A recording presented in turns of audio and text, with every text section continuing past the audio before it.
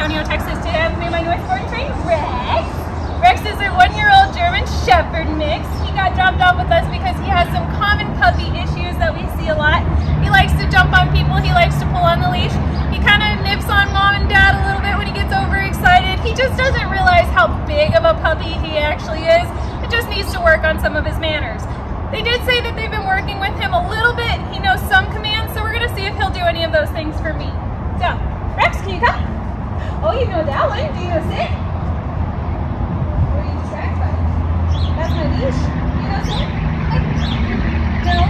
No, is she distracted? How about down? And down. No. How about we go for a this go for a this. Yeah, there you go. That's not bad. Come on. No, we don't really feel like walking right now? Oh, there we go. There we go. Right now. We're going back and forth. What the heck? So as you can see, Rex is a little distracted by the world. He's not really interested in what I have to say or what I want him to do, but that's okay. We're going to work on that with him.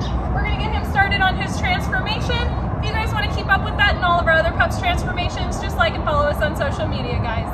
Thanks again for choosing Bulletproof.